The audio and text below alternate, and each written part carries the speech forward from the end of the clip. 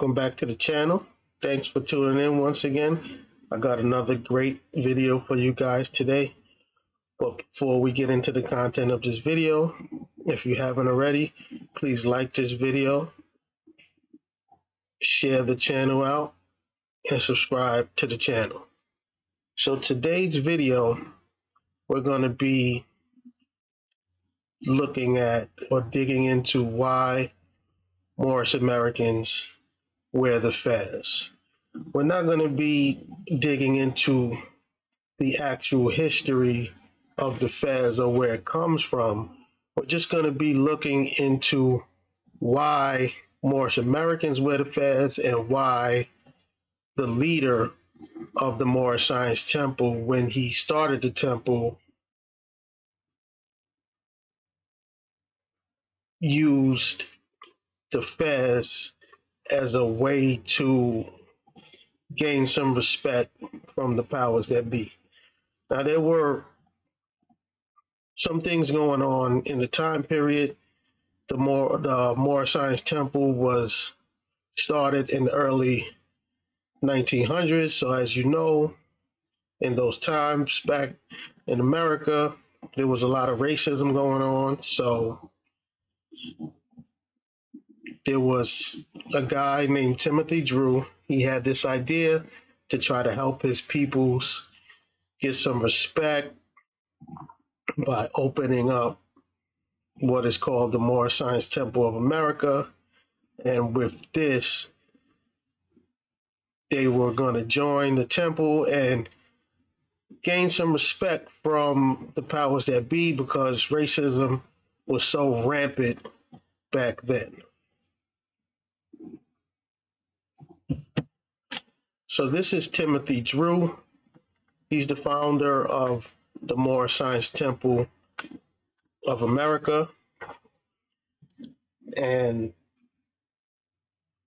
one of the reasons for starting the temple was to uplift fallen humanity.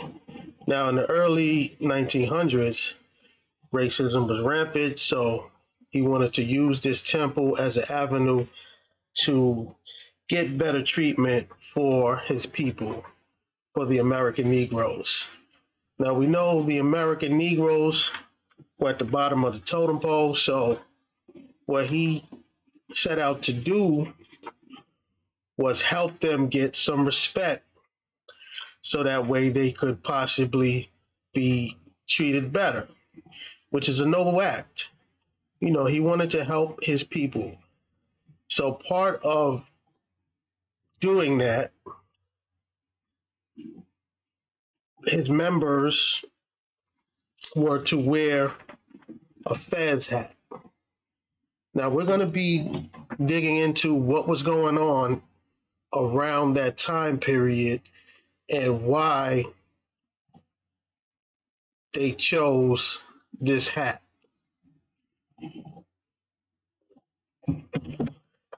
Now, in the early 1900s, American Negroes were at the bottom of the totem pole because of racism.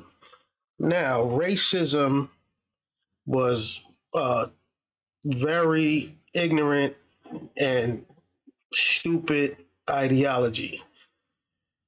So just because the American Negroes were at the bottom of the totem pole didn't mean that they weren't smart, because they were, in fact, very smart. And in many ways, they figured out ways to trick the powers that be, the white Americans that were treating them bad. They found different ways to trick them into getting treated better. So we're going to look at a couple of things that was going on around the time period that helped these American Negroes trick the whites to get better treatment in America. And that's them tricking the white Americans, helped them get better treatment. And part of tricking them was putting on this hat. It was a situation where they needed to hide the wool. Now, the wool, of course, is their hair. What they sought out to do was hide the wool with the international headdress, because they figured out that internationals, foreigners who looked just like them, foreigners that were coming from other countries who looked just like them, were being treated much better than they were, the American Negroes. So pretty much, if you were born in America, you were being treated bad. But if you were a foreigner, that looked just like these Negroes, they were being treated much better. Now, foreigners, we know, didn't dress like the American Negroes. So what these American Negroes had to do was adapt a foreigner look. And part of that, adapting a foreigner look, was putting on a foreign headdress. And that headdress that this man chose for his foreign look that he wanted his people to adopt was the fez. So we're going to take a look at what was going on in the time, and I'm going to show a few examples of American Negroes adopting this foreign look. Now, the American Negroes that I'm going to show that adopted this foreign look, they weren't part of the Moorish Science Temple. As I stated, American Negroes in general just figured out that they can trick the white Americans into thinking that they were foreigners, and Noble Drew Ali took note of that. So this is part of the reason why he wanted his members of his Moorish Science Temple, to also adopt a foreign headdress. So now we're going to look at some examples of some American Negroes adopting the foreign look. Now this here is Reverend Jesse. We're going to read his story.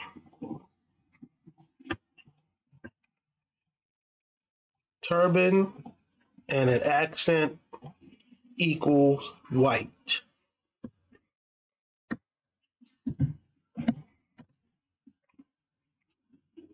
As you can see, he's wearing a foreign headdress. He's wearing a turban type thing.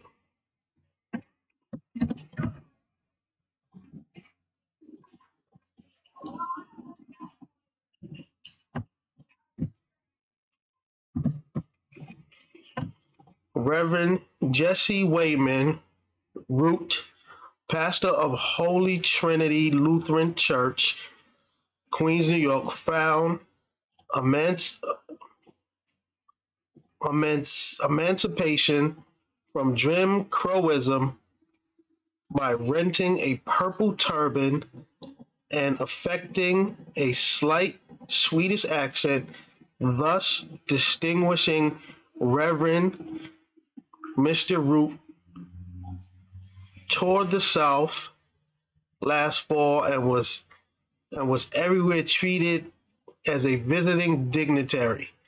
He had to watch his accent, he said, for otherwise he would have been late getting home. So what this reverend did was he put on a turban and he toured the country without being mistreated. This is the same reverend. Now these are newspaper clippings. These are newspaper clippings of the reverend, because this was a big story. He tricked the powers that be. Let's read this one.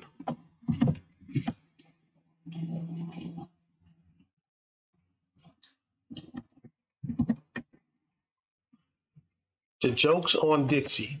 The Reverend Wayman Root, New York Negro clergyman, evaded Jim Crow when he traveled through the South recently wearing a rented turban, faking a Swedish accent, and getting himself everywhere courteously accepted as a visiting dignitary. He traveled in the white section of the segregated trains, ate in restaurants with whites, and was confidently told by officials how they keep the Negro in his place. Throughout his visit in Moab, he was most cordially treated. Now, this man, this American Negro, he put on a turban and was touring the country. He rode in the whites only cars. Now, as I stated, racism was a very stupid thing. So Negroes were finding ways to trick the whites with their own stupidity. They hated American Negroes, but they didn't hate other Negroes that were born outside of the United States. Now, the Negroes that are born outside of the United States, obviously they dress different. They dress as foreigners. They wear turbans and different type of attire. So what American Negroes were doing, they were putting on a headdress because, as you know, a turban is a foreign look. So they were putting that on and fooling the whites and were being treated just like white people, which being treated respectfully.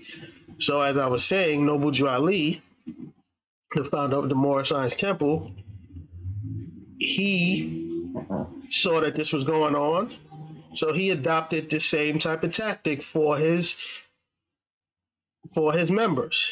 He made them put on a fez cap, a foreign cap, so that way they would be treated better and treated respectfully when seen walking around in the town.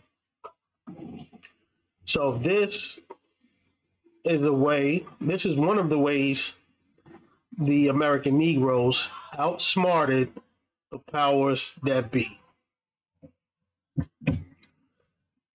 So here we're going to look at another article, see what this one is saying.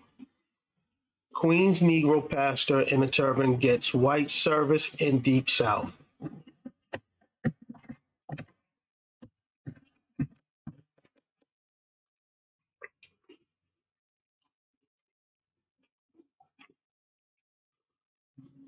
Wearing a rented turban and speaking with a slight Swedish accent, a Negro clergyman of Jamaica, Queens recently spent a week in Mobile, Atlanta, and was treated by white civic, social, and political leaders like a visiting dignitary, he reported yesterday.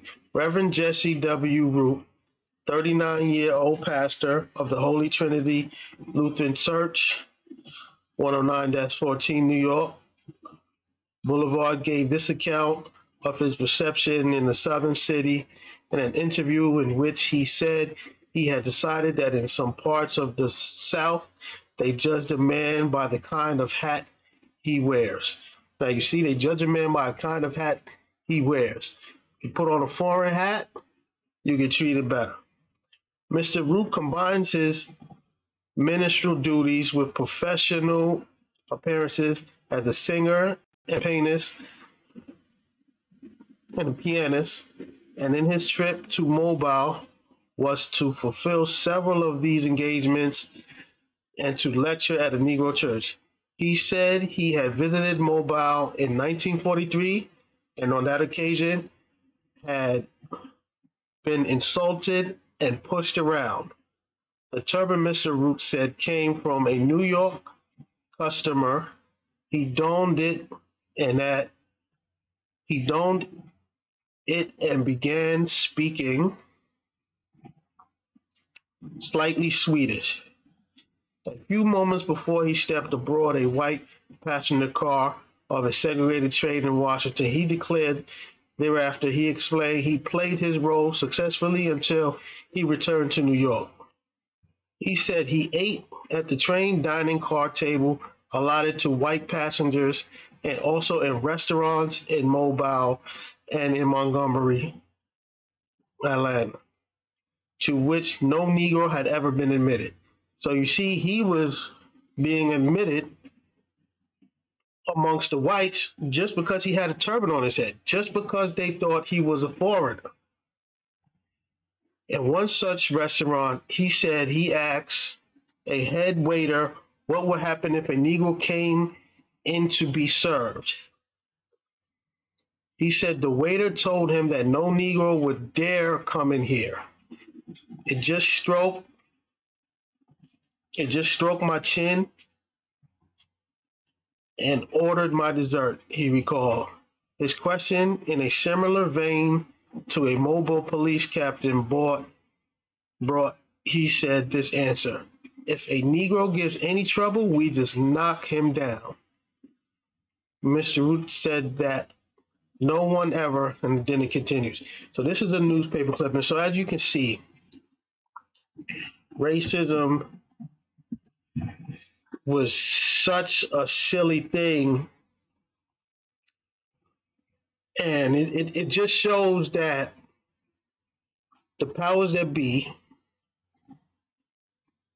they only disliked American Negroes. If you were a foreigner, if you were of the same bloodline of an American Negro but born on foreign soil and didn't dress like an American Negro, they didn't have a problem with you. Now, this man is asking waiters, and you see what he looks like. He's clearly an African American or African Negro, as they would have, American Negro, as they would have called it back then. He's clearly an American Negro. That was the term they used back then. So only because he had on a turban and was able to hide his woolly hair, they treated him with respect. Now, as I stated, this is one of the reasons why when Noble Jew Ali started the Moorish Temple, he made his members adopt a foreign headdress because he knew he would immediately get his members respect and better treatment than if they were just looked at as American Negroes. Put on a foreign cap, you get immediately treated better. Now, this is how silly racism is. Now, there were other, I'm going to show this right here is a cartoon because this was, look, October 25th, 1947. So this was a known thing that was going on. Like it was, I guess it was known, but if nobody was actually checking to see if a person with a fez or a turban, or if they weren't checking to see if they were really foreign born, then they were able to just get away with it and were being treated much better than if they were thought to be of American Negro stock. Now, Moorish Temple of America members, they adopted ideology that their forefathers are from Morocco, foreign land. They also, I mean, when you talk to them, you would think that they're from Morocco. But this was just the ideology that was used back in the early 1900s to help get by, to help being treated a little better. Put on a foreign cap and you'll immediately be treated better. Now let's take a look at this cartoon. Look at this guy with his fez on. He got his glasses, smoking a cigar. Look at these ladies looking at them. It's called dark laughter. Now let's take a look at what the cartoon is saying.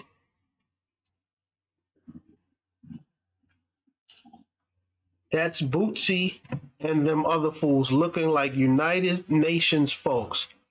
Bootsy says they can get in all the hotels and restaurants downtown because folks think they are foreigners. Now, as you can see, all an American Negro had to do at that time was trick the powers to be to think that they were foreigners, and they would immediately gain respect. Now, I don't knock them. The deck, it was stacked against American Negroes from day one. There were rules and laws enacted against them to stop them from gaining success in the United States. So they found loopholes and they used the powers that be own stupidity against them. So they were just doing what they had to do to get by back in them times. And I do not knock them for that. They had to do what they had to do.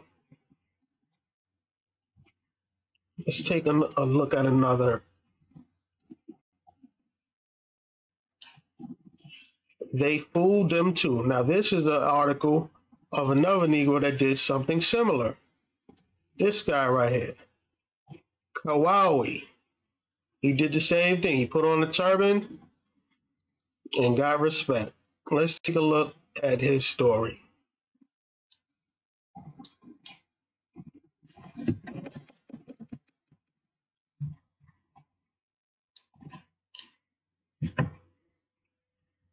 If you don't believe that bigoted whites who insist on strict segregation in the South are easiest to fool, the Reverend Jesse Root is the case in point.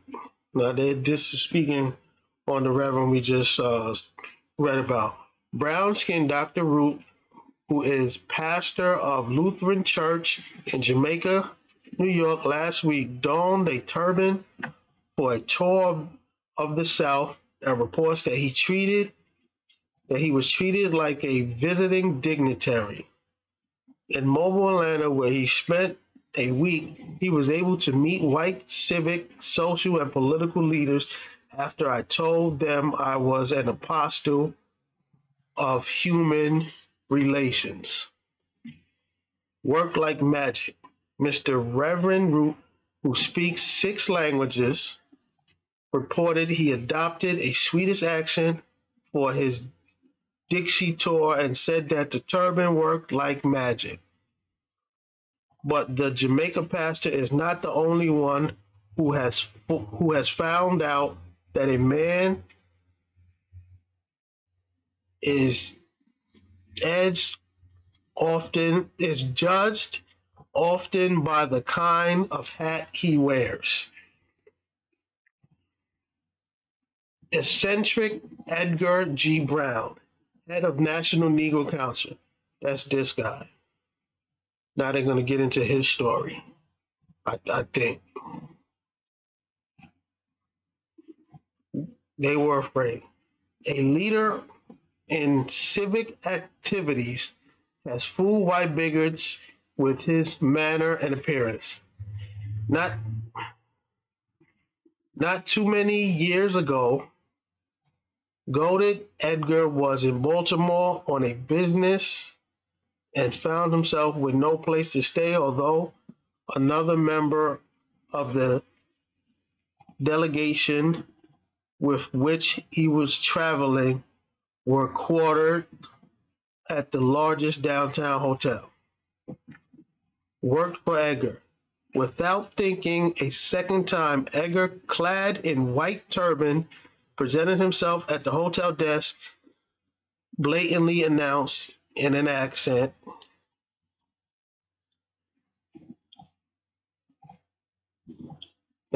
tones that he had made previous reservations and in a short order was shown to one of the better rooms. So when he first stepped in the hotel, with his compatriots. Let me see. Found himself with not too many years ago. Go to Edgar in Baltimore.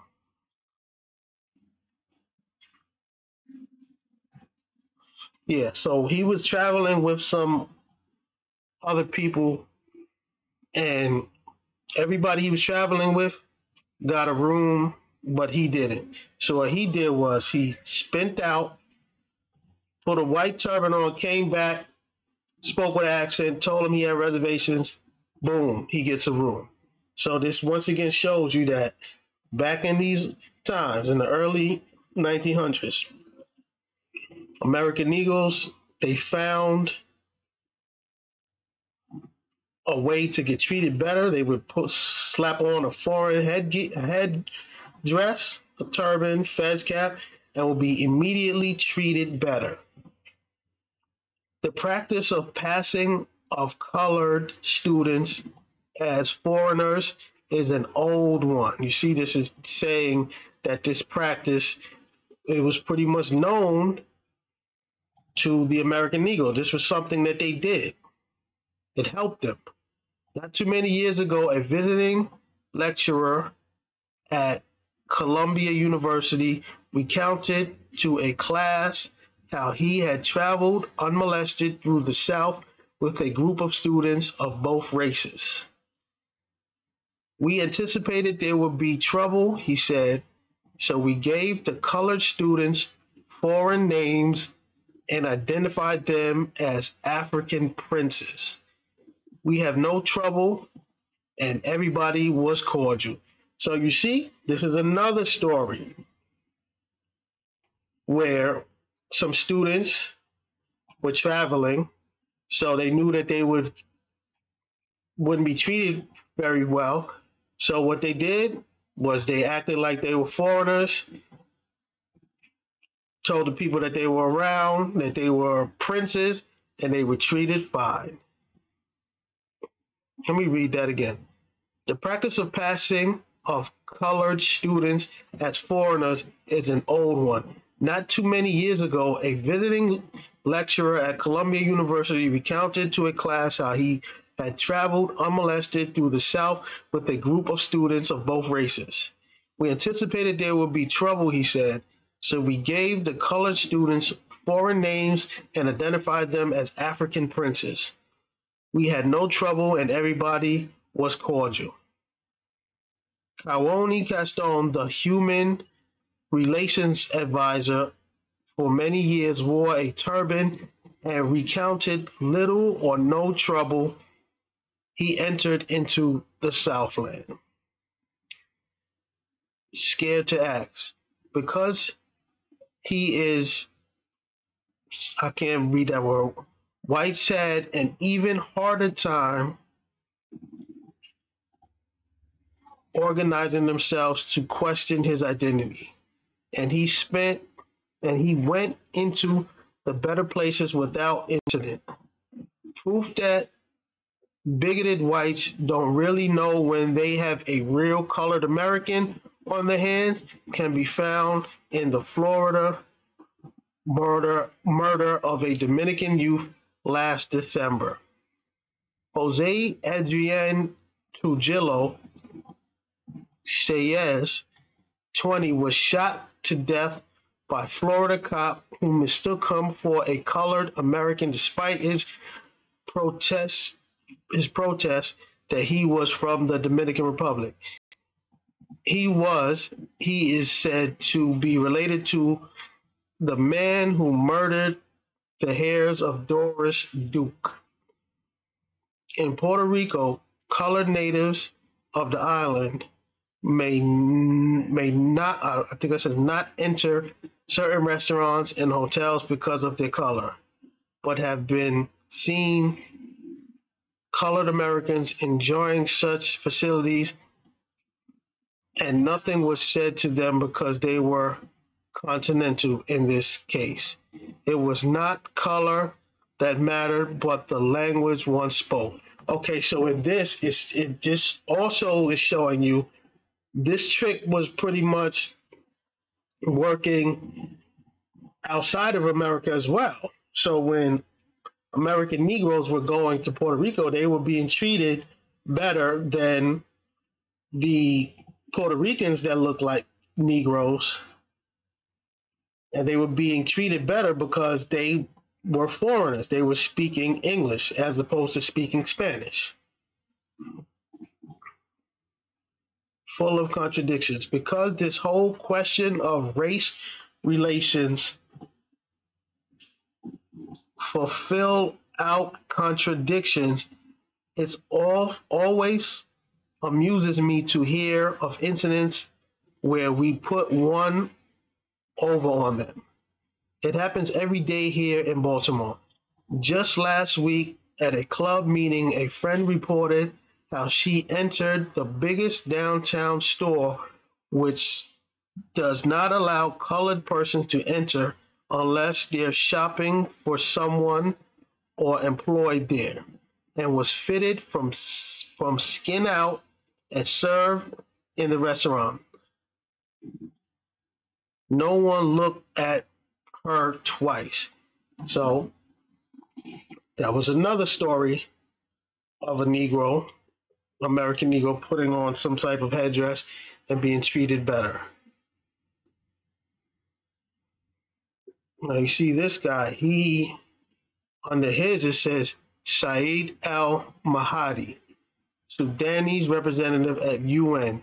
He's the real thing. So as you can see, they're saying he's the real thing because he's really a foreigner. But as you can see, he looks just like an American Negro. And he has a turban on. So this guy is pretty much who the American Negroes were imitating. You see, this guy was from the Sudan. So you see, coming from Africa, this is how he dressed. So the American Negroes were imitating this type of dress and were being treated much better, because if you were a foreigner to the powers that be, you got treated with respect. So Moorish Americans adopted the same tactic. When the Moorish Science Temple was founded, Noble Drew Ali told his members to put on that foreign headdress, the fez, and you'll be treated better. Hide the wool with a foreign cap, and you will be treated better. Now, this is the story of a woman acting like she was from India. I'm not going to read this one, but you guys can pause this and see it.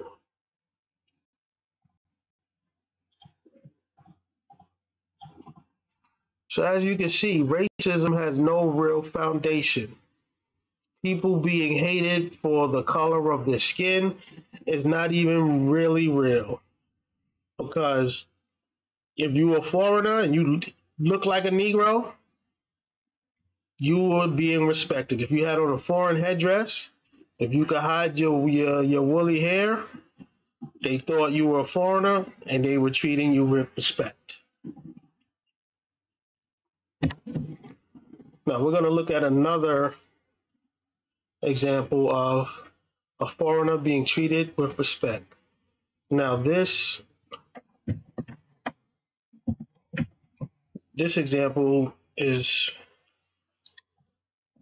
from Booker T. Washington, something that he himself saw with his own eyes. This is coming from Up From Slavery, an autobiography by Booker T. Washington. Let's read it.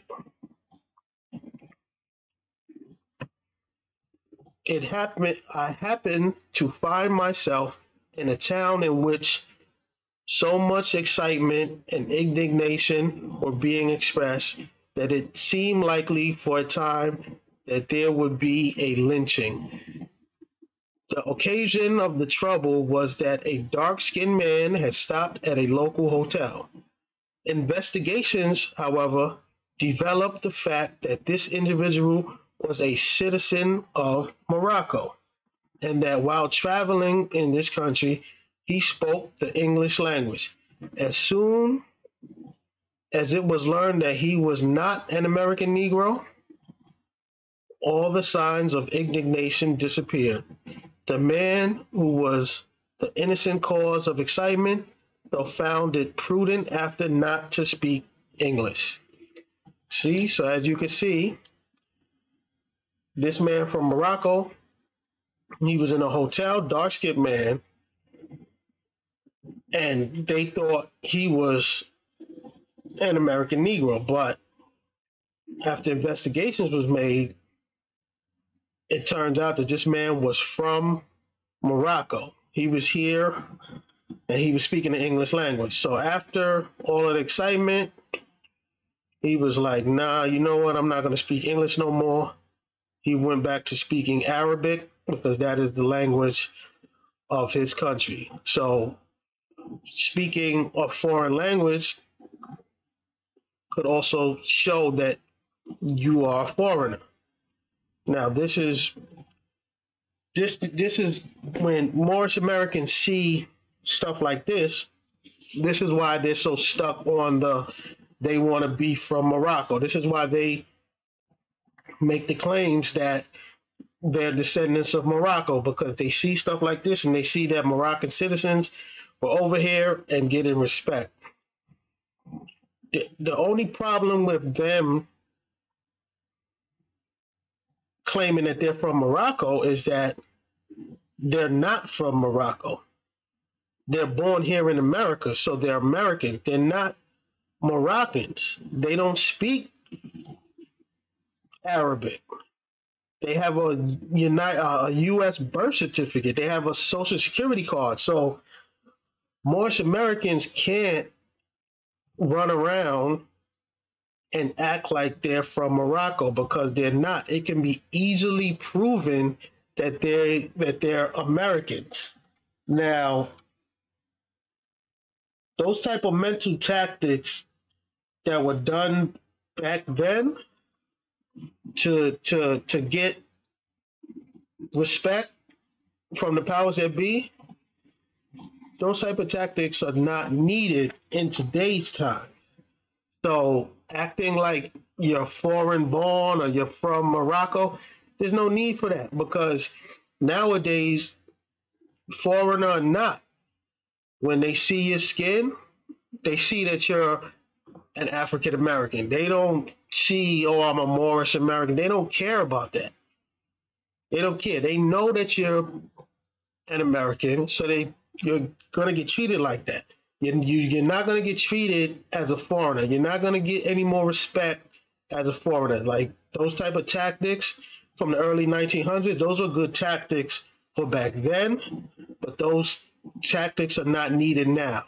Now, another reason why, when the Moorish Science Temple of America was founded by Noble Jew Ali, he adopted a Moroccan identity. He adopted the Moroccan identity because he knew that Morocco was respected by the United States. And when I say respected by the United States and Morocco had a treaty of peace and friendship. So it showed that Morocco was known and respected to the United States. So he wanted to say, hey, you know what? We're going to say we're from Morocco, which you're not. You really don't know where you're from, because you were a captured slave. Your ancestors were captured in the Atlantic slave trade. So you really don't know which country you come from. Now, understand why Noble Jew Ali chose Morocco to say that he came from there. I understand why he did that, because Morocco was respected by the United States, respected Morocco. So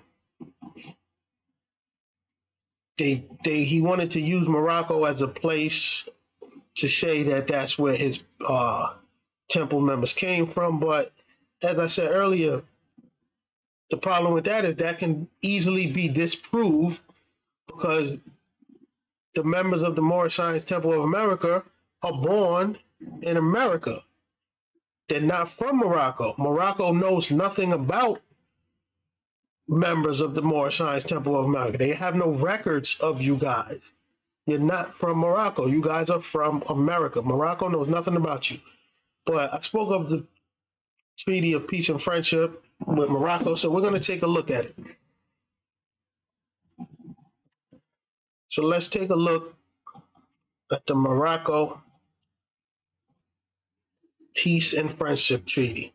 We're not going to look at the whole treaty, though, because this treaty has mostly to do with like shipping and stuff of that nature. We're just going to look at a couple of clauses from the treaty. Peace and Friendship Treaty sealed by the Emperor of Morocco June 23rd, 1723, and delivered to America to the American agent at Morocco June 28th, 1786. Additional articles signed and sealed on behalf of Morocco July 15th, 1786.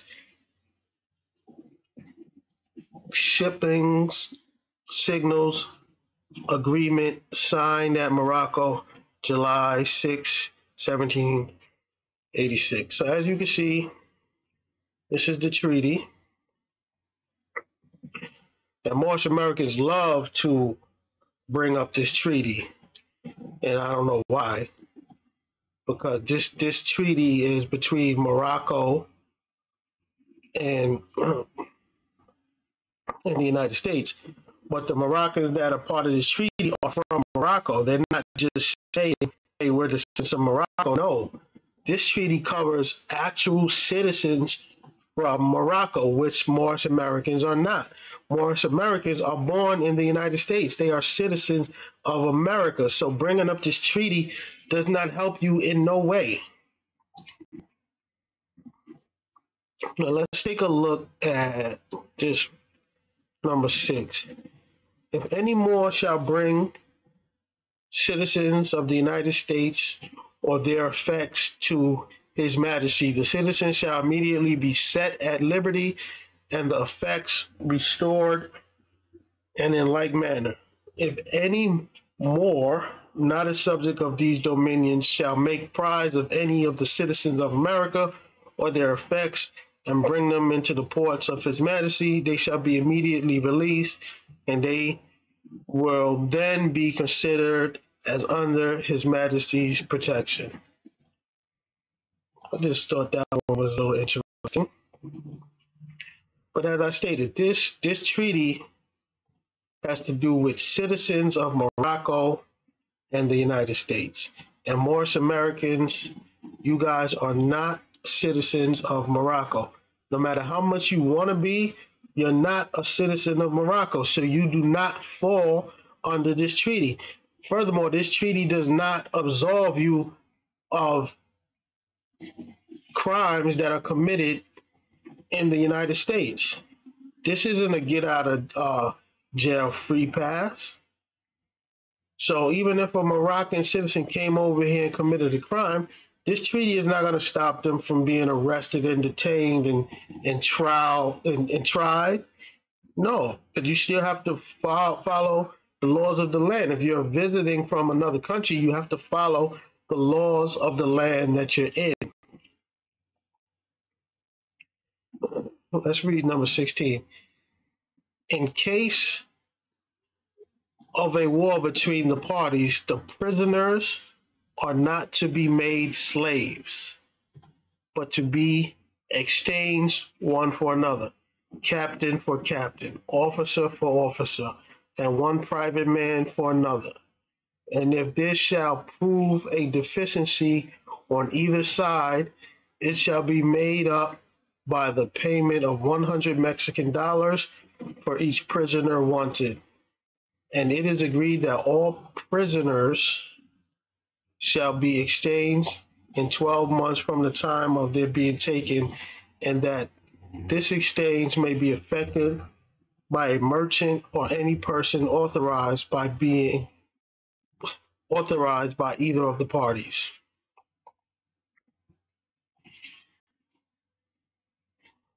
If a citizen of the United States should kill or wound a Moor, or on the contrary, if a Moor shall kill or wound a citizen of the United States, the law of the country shall take place, and equal justice shall be rendered. The counsel assisting in the trial and in any delinquent shall make his escape. The counsel shall not be answerable for him in any manner whatever. So as you can see, if a Moor commits a crime, and this one is specifically referring to murder, it is saying that the citizen, the Moor shall kill a woman, the United States, the country shall take place and equal justice shall be rendered. The counsel assist in the trial. If any, so it's pretty much, it's just saying that if you kill somebody, you're gonna have to face a trial, a judge and a jury in that country, which will be the United States. It's not this treaty isn't a get out of jail free type of thing. So I don't know why Moorish Americans try to use that. Furthermore, if this treaty of peace and friendship between Morocco and the United States actually referred to you, and you think that it's a get out of jail free pass, which is not. When this treaty was signed, right, back in 1786, all of the American Negroes of that time would have been let out of bondage. And that didn't happen. You know why that didn't happen? Because the American Negroes that were in bondage at that time, the American Negroes that were enslaved at that time on the American soils, they aren't citizens of Morocco. Never have been, never will be. So this treaty of peace and friendship, it does not apply to Moorish Americans. This treaty of peace and friendship only applies to citizens of Morocco. And Moorish Americans are not citizens of Morocco. Moorish Americans are citizens of the United States. Moorish Americans are born in the United States. So you are a citizen of the United States. So it really makes no sense for you guys to bring up this treaty when you guys get into some type of trouble. Like I see a lot of the times they bring up this treaty during traffic stops and things of that nature. Like, you really think a treaty from 1786 is going to get you out of your speeding ticket? No, it's not. So yeah, you guys need to stop it. But as I said, the foreign headdress was a way to fool the powers that be. American Negroes figured out a way to fool the powers that be, and it helped them get along a little better in life. You know, American Negroes were at the bottom of the totem pole, so they had to do anything that would help them, that would help their lives. And Noble Drew Ali, the founder of the Moorish Science Temple, he also knew that. He knew that he needed to do anything to help his people get better along in life. And in the early 1900s, which is the time he was alive, he saw what the Negroes around him were doing. The Negroes were putting on foreign headgear and being treated much better. So it's like, hey, why not do this? Why not adopt this trickery? The problem now, the problem that Moorish Americans have now is, though, that they actually believe the trickery. They actually believe that they're descendants of Moroccans, and that is an issue. Like, Noble Drew Ali just was saying that just to help his people get along and get treated better. But you guys are actually believing it, and that is an issue because you guys do not, there's no way for you to prove that you're descendants of Moroccans. Your ancestors were captured slaves that were brought over here in the Atlantic slave trade. So you have no ties, no oral history, nothing that can tie you back to an actual tribe or nation. Like you saying you're from Morocco, that's just something that you're saying. That's not anything that you can prove. That's something that you believe, but that's not nothing that you can prove. Now, your beliefs are your beliefs, but your beliefs aren't facts, and your beliefs cannot be proven, and your beliefs, like you guys got a little twisted along the line somewhere, and you start trying to morph history and start using treaties and things of that nature to try to get yourselves out of trouble, and it's just wrong, and it's just false. You guys need to stop it. You guys have nothing to do with this treaty. You're not a citizen of Morocco. You're citizens of the Americas, and that's it. So, like I said, American Negroes needed a way to get treated better, and they found that way, and they used that, and they used it. And the Moorish Temple of America adopted it. Now, this is why they chose to put on a foreign headdress. They chose to put on the fez to make them look like they were internationals, so that they can get treated a little better. So this is part of the history on why Moorish Americans are now, even to this day, wearing a foreign headdress.